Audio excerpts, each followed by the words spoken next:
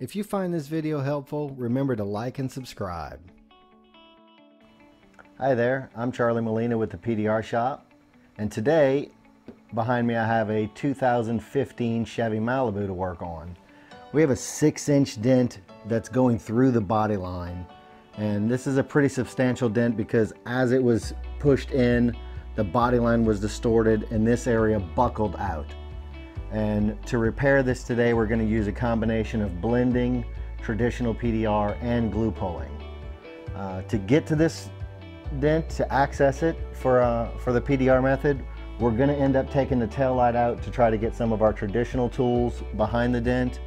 And we're also going to use the glue pulling method to pull out some of the bulk area down here. And our blending techniques are going to use to knock down this buckling back to its original shape.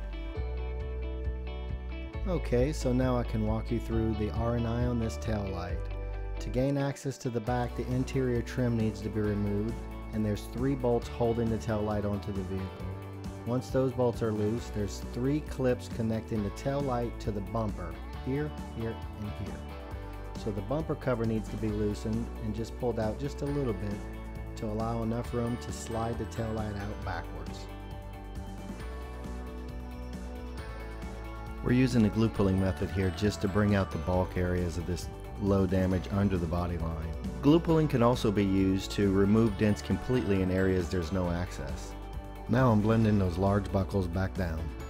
So when a PDR technician says blending, it really means something completely different from the body shop's meaning of blending. Because body shops are typically talking about painting all the undamaged panels touching their repaired panels, because the paint won't match otherwise. And we call these longer PDR hammers blending hammers. And for PDR, blending specifically means the type of knocking down we do with these hammers. Now that we're finished with the dent in this quarter panel, we're ready to put the tail light, bumper cover, and interior trim back together. So if you hear that we have to take things apart to fix the damage, we don't want this to alarm you, because with our experience, everything goes back with no sign that it was ever apart in the first place. Well, thanks for watching the repair on this 2015 Chevy Malibu. It came out great using the Paintless Dent Repair method. I'm Charlie Molina with the PDR Shop, and we service Austin, Buda, and Kyle with mobile paintless dent repair. If you found this video helpful, leave us a comment and let us know. Thanks for watching, guys.